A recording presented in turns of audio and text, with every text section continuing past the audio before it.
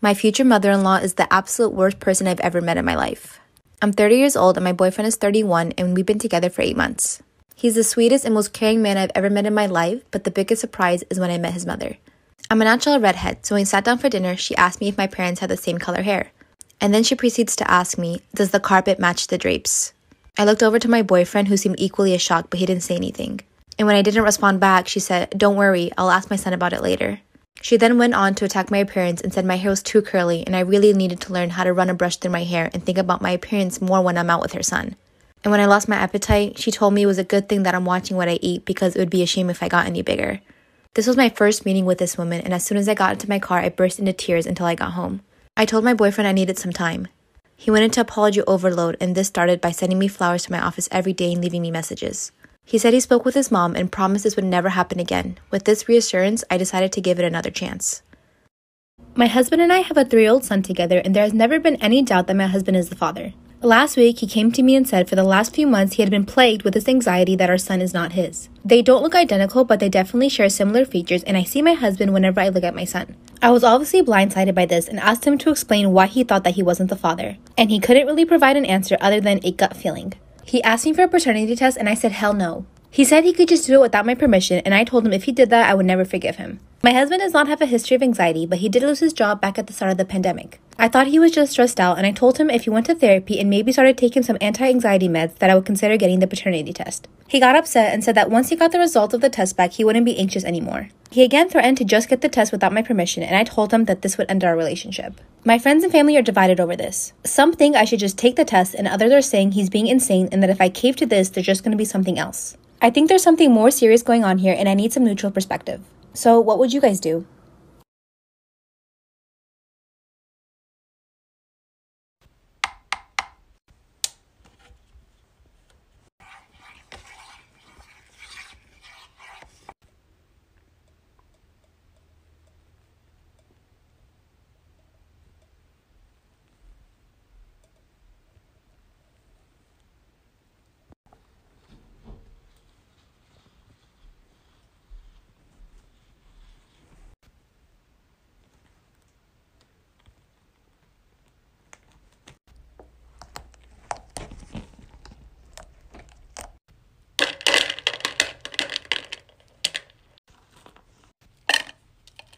My cousin in high school recently turned 18. She doesn't have a car, and during her birthday weekend, thought her parents were going to buy her one. When they didn't, she was pretty upset. I should note that I'm not very close with my cousin or the rest of my extended family for that matter. Anyways, my cousin texts me on the Friday before her birthday asking if she can take my car to the mall and then for an out-of-town road trip with her friends over the weekend. I tell her no. She begs and pleads with me, but I tell her no again. My car is for me to drive and for me only. If she wants her own car, she can save up and buy one. She calls me a bitch and says that I ruined her birthday and that she's embarrassed because her friends think she got a car for her birthday and she doesn't have one. I don't respond to her and think nothing of it. I wake up on Saturday morning to find that my car has been egged and TP'd. And since the weather was warm outside, the raw egg baked into my car along with the dried up toilet paper destroying the paint. I check my security cameras and I find my cousin and a bunch of her stupid friends vandalizing my car. I obviously press charges and my cousin is in legal trouble. Her and her parents are pissed off at me for pressing charges, saying she's just a kid and she's going through a phase. Saying things like I'm almost 30 and I don't remember what it was like at that age. Do you think I took it too far by pressing charges on her? I grew up in a very warm and loving environment, but from what I was told, I was lucky. My sister and I had 2 drug addict parents who never took care of us. When my mom was pregnant with me, she smoked and got drunk pretty often, and when I was born, my sister was the only one who took care of me. When I was 2 months old, they left us both in a mall and left, and we never saw them again. An old couple found us and contacted the police and eventually decided to adopt us.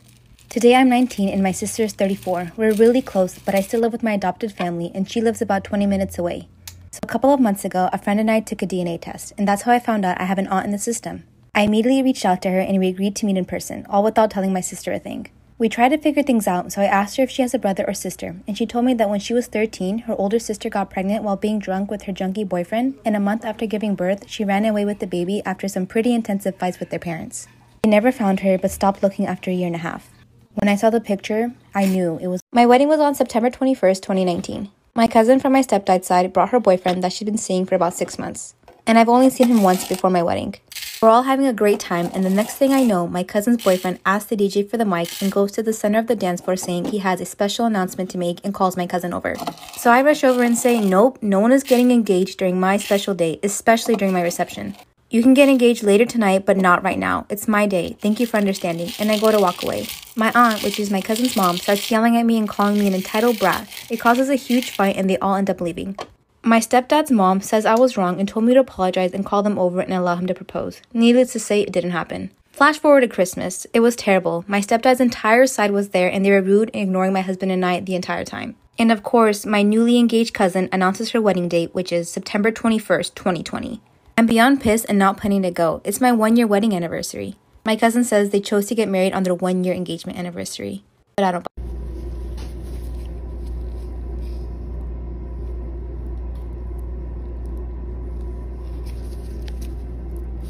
Quiet on set. Right.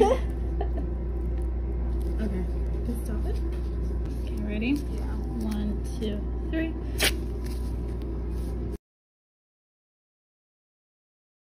My sister-in-law and I have an agreement where she watches the kids 3 days a week and I watch hers 3 days a week. A couple of weeks ago, we had an argument, and the next day I brought my kids to her house and dropped them off and left. When I got to work, I had 20 missed calls, all from my sister-in-law saying I need to pick up the kids because she doesn't want to watch them due to our fight. And I had 45 minutes to get there or else she'll call the cops. It took me about an hour to get back to her house, but she already called the cops, so I had to stick around long enough to tell the officer that I didn't abandon my children, it was just miscommunication. I have since arranged for other childcare for my kids and I've been mostly ignoring her. However, she reached out and apologized and has asked if I'd be willing to go back to the old childcare arrangement. I work with kids. If I got abandonment on my record, I would never work in my field again, which she knew, and her calling the police was a massive overreaction. She said that if I checked my phone, talked to her that morning, or came back when I was supposed to, she would not have needed to call the police, and I did this to myself. I've told her that if she thinks I'm babysitting for her, she's delusional and she's on her own. Because of my refusal, it's looking like she may need to quit her job because my brother and her would pay more for a babysitter than they would earn from her working. My mom and brother are calling me an asshole because there was no consequence to her calling the police.